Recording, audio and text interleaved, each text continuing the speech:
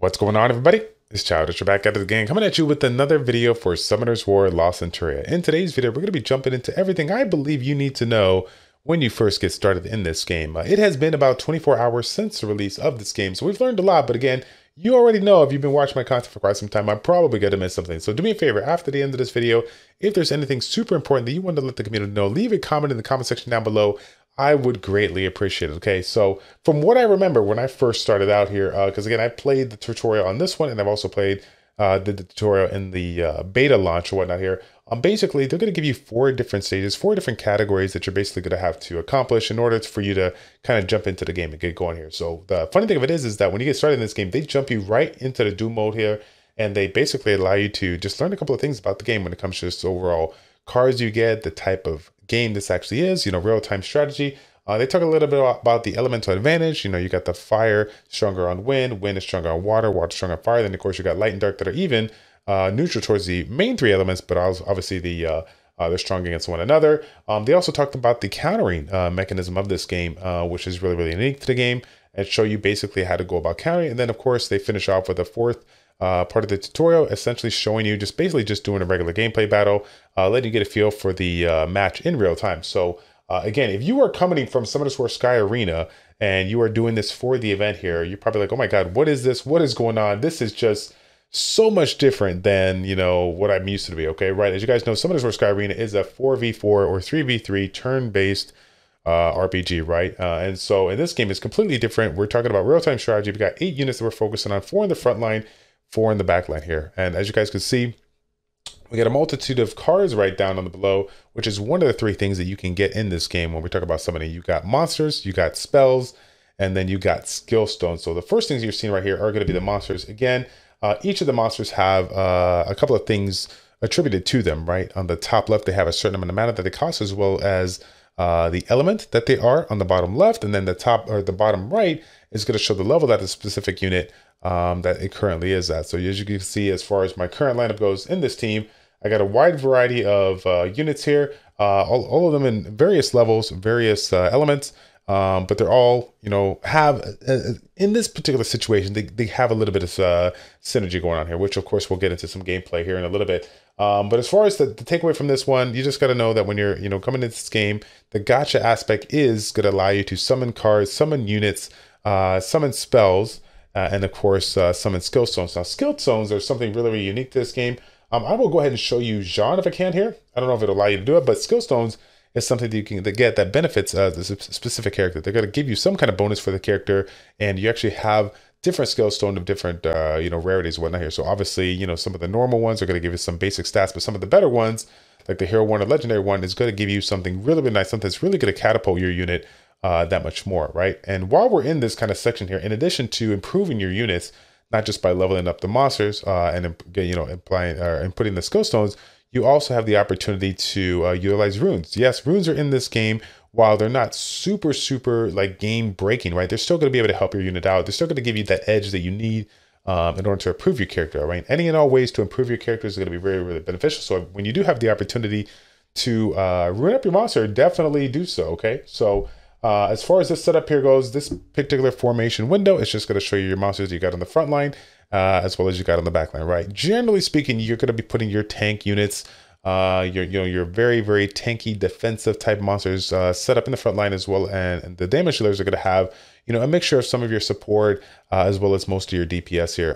Basically, how this goes when it comes to the gameplay, when you get started, you're essentially going to be auto attacking the first person in the lineup, and then after the auto attack, it's going to work down the line, right? As you guys can see, we got 1, 2, 3, 4 in the front line. That's going to be the order that the opponent is going to be attacking in auto attack fashion. And then after that, they're going to right on over here to the back line, attacking 5, 6, 7, and 8 respectively. Now, the thing that point out here is that obviously the goal is to keep your your whole team alive as long as possible here. But obviously, you definitely don't want them to go ahead and take out that backline, because the backline is going to be the backbone of your team. That's going to be the core damage that you're looking to utilize. Some of those units are going to bring in that crazy amount of damage, a crazy amount of CC, the crazy amount of abilities that's going to allow you to just kind of get the jump on your opponent. So again, doing everything and anything you can to protect them with a strong front line is going to be very beneficial. So make sure that you're taking a look at specific units and picking ones that kind of fit your kind of style of play, but also make sense when you're setting them up here.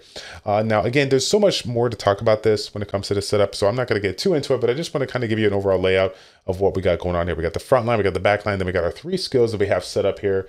Excuse me, our 3 spells that we have set up in this lineup. So as far as that goes, that is pretty much the formation. Now, again, once you get done with that tutorial, you know, you're going to be looking to do a couple matches and climb up victory points. The one thing that's really unique about this game is that you don't get to jump into like scenario mode right from the get-go. You actually have to jump into duel mode first, get yourself a couple of points, and then those could unlock some various things. It's going to unlock your territory on the bottom here. It's going to unlock your ability to have an alliance or have a guild. You're also going to be able to do different modes here. We got the single mode, we got the challenge mode, which is really cool. Single mode is essentially for the siege battle. It feels like scenario play.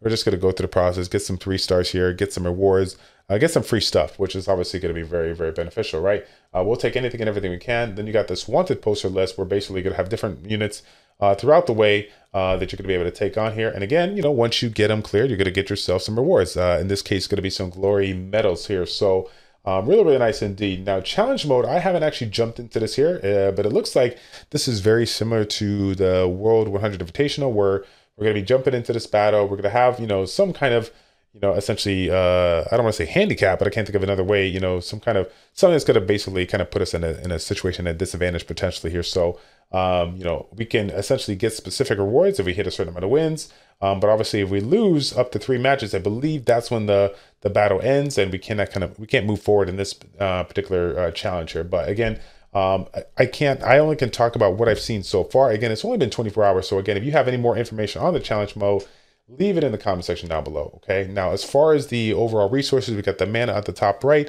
as well as the crystals on the top right as well. The crystals I just utilized for summons, and the mana I've been utilizing to basically improve my units. So if we were going to a specific monster, let's say we're looking at Jean, right? As you guys can see, Jean is currently level 7 right now. And if we wanted to upgrade it, which is basically allowing us to improve the attack, the defense, the HP of the unit, we need to have a certain amount of cards, and we need to obviously have ourselves, you know, 3,000 mana here. So this is something that's going to be very important to do, because for those who don't know, when you get these specific cards, you know, they're able to be leveled up to 15 if I recall correctly here. So obviously anything and everything you could do to you know, get those cards and, you know, level up the unit so that it could be that much stronger in the battle. It's going to be very important here. And obviously, even if you have, you know, all the cards in the world to go and upgrade it, if you don't have that mana in this, you know, if you don't have the mana to be able to upgrade it, it's going to be sitting at you're going to be sitting at a disadvantage, because you're not going to be able to level it up here. So again, keep on doing all the events, keep on doing all the daily quests that it gives you, so you can get those rewards, take advantage of it, and you know, like I said, be able to level up those units here. So as far as the top goes here, you can obviously look at them, you know, any way you want to here. But one thing I want to point out is, you know, you have a couple of ways of taking a look at it. So if you want to look at it as far as the card grade goes, you want to put all your rarest units up top, you can do that. If you want to look at it from a mana cost perspective, you're one of those people that want to utilize specific composition using a very low amount of mana cost, then, you know, maybe looking at this way is going to be a very important thing to do. Okay, so yeah, basically that's what it is right here. You got your monsters, you got your spells, the ones you haven't acquired, and you got some fun little things here, some emojis that you could throw in the mix here. I'm not going to worry about that, but I just want to let you know that it is there as well. So down below, you got the tutorial here. This mission offers, you're going to be able to go into there. Again, this is not something you're going to be able to jump into right away. Once you get yourself a few levels up here, you know, a few victory points, you're going to be able to come in here and basically collect some free rewards once you just, you know, essentially assign units to this mission office here. So as you guys can see, I've assigned a couple of units here. It's allowed me to collect a rune as well as some crafting material. This crafting material is what I'm going to utilize to make more runes down the road here. Now, again, the runes that I'm getting right now are not going to be anything crazy, but just like Summoners War Sky Arena, you know, being able to get yourself a complete set of runes, getting a little bit of bonus, obviously anything and everything to help out your units is going to be great, especially if you got certain units in your lineup where you're very fortunate to get yourself some hero or legendary characters. Being able to put, you know, a rune set on them just to give them that much more of an edge is going to be really nice for you. So definitely take advantage of it. Okay. Yeah, so we got some rewards there. I went ahead and collected it. Now the craft building, this is the area that you're going to be crafting some runes here. You got a couple of options. You can craft a low, mid, or high level rune. But as you guys can see, we cannot do that until we get a little bit higher. Now, me personally, I'm sure you can make an argument to craft some runes right now, but right now, just kind of go into the process of doing the regular matches here. I haven't had any reason to go ahead and make runes right away. So I'm saving the material for the time being and just taking advantage of the units that I got, using my skills, my abilities, my reaction time to try to get those wins.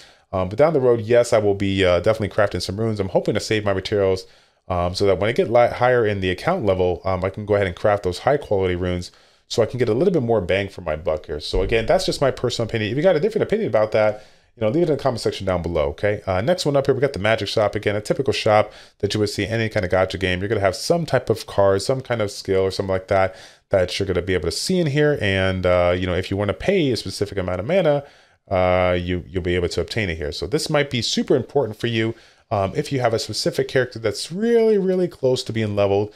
Keep in mind, though, one thing I haven't pointed out, if you haven't realized already, joining an alliance is really, really cool, because at the end of the alliance, you're able to actually request cards in your specific alliance so that you can get yourself some stuff here. So it's pretty cool. You got the alliance trading post over here. Again, I've requested some Ramagoth stuff, so which is great. Failed to find data. Okay, this is epic fail, but that's okay. Epic fail, right? Epic fail LC is the guild that I'm currently in. So yeah, let me do a little example here. Let's go ahead, take a look at my lineup. I'm trying to look and see which unit is super, super close, right? Or which is some, a specific unit that I use quite a bit here. So now I think I want to do, I'm just going to do Ramagoths, right? We'll just do Ramagoths here. We'll request it. Let's see if they help me out. We got 7 hours for them, or 7 hours until we can request the next one here. So make sure you're taking advantage of that, being able to request cards, basically as much as possible, right? If you are in need of some specific ones here. Yeah, so you got your trading post to go ahead and trade stuff. You got the office in order to join. And then, of course, you got the alliance shop here to get some stuff based on the rewards you get through the alliance, right? So definitely take advantage of that when you can. Really, really beneficial here. Now, again, let's get back to for all of you guys that are jumping into this game, and like, okay, where do I go to get all my, free rewards, right? So the daily quest is going to be important. The challenges are going to be important. So take advantage of those, whether they're in the others or battle, all this stuff you want to take a look at for the time being here. Make sure that you're doing everything you can so you can get those rewards, get those additional summons in, and basically get yourself started on the right track here. Moving up though, if we take a look at the top left here, this is also going to be important to take a look at, because even though there's nothing that's quest related, you will see some free rewards. You will see some things that you can pick up and take advantage of if you want to spend some money, right? So you got a couple of different options over here. Special upgrade event that's going on. And if I recall correctly, there was, I thought there was something else here that was free. It might have just been the limited time thing that came over, weekly and daily. There was a weekly package, there was a daily package. So make sure that you guys are clicking on that. If there's a notification there, like the red dot that you see on the event button right above me, make sure you click on it, take a look at it, so you can take those rewards and utilize them in your favor, right? Again, another way of, obtaining some great rewards here is going to be the event page. So make sure you guys are checking on this here, clicking every single time. I believe it's 7 o'clock Central Standard Time is when the day changes over for me. So definitely take advantage of that. Make sure that you're not slacking when it comes to picking up your rewards, because I want you to make sure that you kind of move along with the rest of the people out there playing this game. Get those rewards, help your account out, help your guild out or your alliance out with all the rewards that you can obtain in this thing here. So that's pretty much the majority of the stuff. Of course, last but not least, we have ourselves the different types of summons here. We got the Glory Summon, which is going to give us the normal to hero units. Mystical Summon is going to give them normal to legend. And then the Ancient Summon, which is like your legendary scroll, it's going to give you a hero or a legend, essentially, character spells. We got hero spells as well as hero to legend skill stones here. So this is really nice. I don't have any of those books. I do have one book here. I have 6 books. I just want to do one book so you guys can see the actual summon animation, which I think is pretty cool. Pretty basic here. Of course, we didn't get anything that we wanted, but as well, I take that back. Colleen's actually a good unit. Definitely don't, keep her at the side, but that's pretty much it in a nutshell. Nothing too crazy about that here. So again, I think that pretty much covers the majority of the stuff that I wanted to talk about here. Again, I could drop some gameplay, but I feel like this video is already fairly long. Yeah, so you know what? I'll do one. Let's go ahead and do a match here, because obviously we need to rank up. We're at the top 30%. I'm going to utilize the composition that I've been playing around with here for a little bit. So I'll kind of talk about, I'll just show the gameplay. I'll try to talk about my thought process getting into this, and hopefully this helps you out. Once again, guys, do me a favor. If you are really enjoying the content, if you like the way I'm doing these type of videos, leave a comment in the comment section down. Let me know. Like the video. I'm curious to hear your feedback.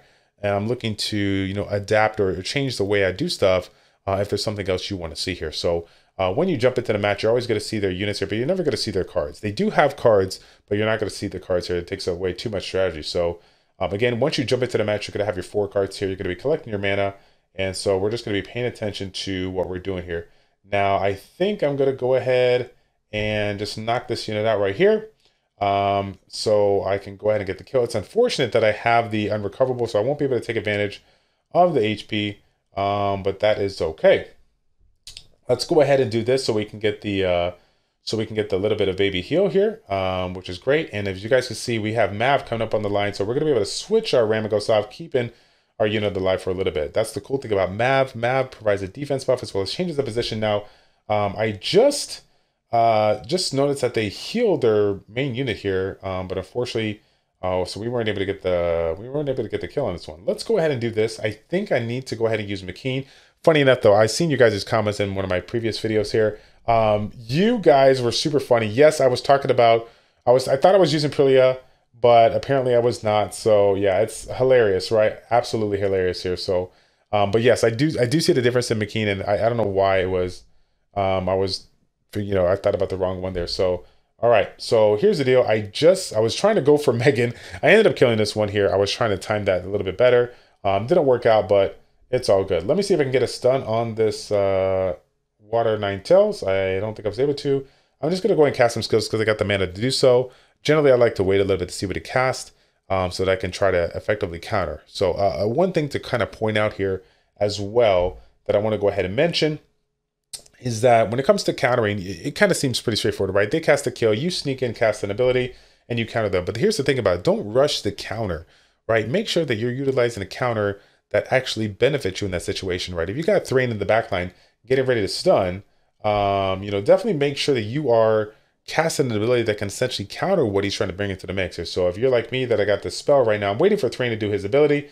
If he wants to do it, I believe this spell right here does the immunity, provides the immunity for my team. So right there, I just countered, not allowing Thrain to go ahead and do it. Now, if I was just throwing in the counter that, provided me a buff or whatnot here, great. I was able to sneak in a buff and maybe make myself a little bit stronger, a little bit more damage right before they attack me. It's whatever, right? We'll take it. But the big thing of it is that, being able to utilize the counter in a way that gives you a really great benefit really is going to make or break your matches, moving through, right? Especially for a situation like that, where Thrain literally is randomly attacking the targets, being able to stun the opponent. If you sneak in a counter and put in your immunity, literally it just nullifies his ability. That doesn't do anything. It negates his ability, basically making that a wasted amount of mana, which for Thrain is 5 mana, which is actually quite a handful, given the fact that you can only hold 10 right there. So again, that's just a little bit of the gameplay. I'm actually glad that I did, take a video, take a little time. I'm trying not to make this a super long video, but I think, just kind of talking a little bit about the game and then showing the gameplay, it's going to kind of help you guys tie everything together. So once again, fam, that's going to be the end of the video. We'll definitely be doing, I got so many videos down the road that I want to drop here. So definitely stay tuned. Can't wait to get those out. I hope you guys are excited as I am to see some new content for Summoners War Sky Arena. And once again, I'm going to drop it because I just love to mention it so many times. I need to know if you guys are enjoying this content. If you are, like the video, subscribe to the channel, and I will see you guys all in the next one. Take care.